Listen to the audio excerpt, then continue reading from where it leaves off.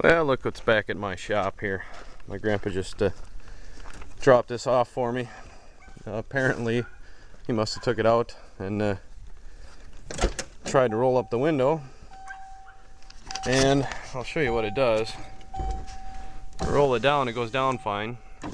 Try to go back up and it just sinks further. So I'm gonna go ahead and take a look at it. You know, this is piddly crap. I wouldn't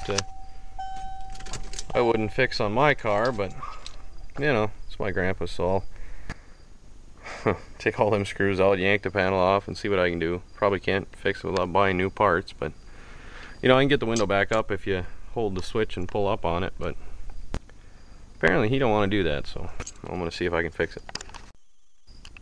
Well, this is kind of what I figured when he brought the stupid thing here. And I told him this, but I believe that the motor there's a gear on that. And I believe that's stripped out, probably made of cheap plastic or something. But to get that motor out, to get to the gear, you basically have to take these rivets out and take the window out and the regulator out. You know, the arm here and all that.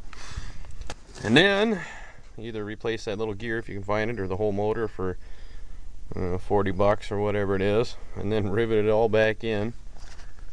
I don't think I have any rivets like that. Matter of fact, I don't. I know I don't.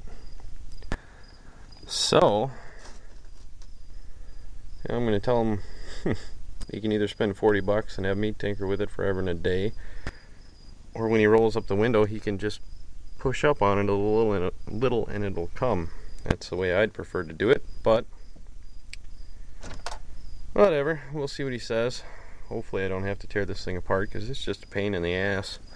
And honestly, for an 87 Ford that rarely sees the road, I don't think it's necessary. But we'll see what he says. Well, I've rolled the window down a little bit. Hopefully you can see that gear in there. That's the big gear, and inside that motor there's a smaller one that spins as this goes up and down, and it drives that. And I'm pretty sure that that little gear inside the motor is what's stripped out. Figured I'd just show you that. It's a real big pain in the ass. I can't see it, obviously, the little gear, but you gotta basically drill these rivets out, and then if these heads don't come off, then you have to chisel those. Then you take the regulator out, and I wonder, yeah, that's probably how you gotta take the whole thing out, unless you unbolt the track to pull the window out separately. I don't know, but basically it's a big pain in the butt.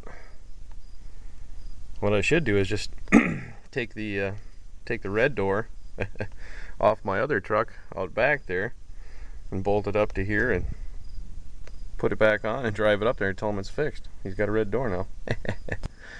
But I'm not gonna do that. I just figured I'd show you.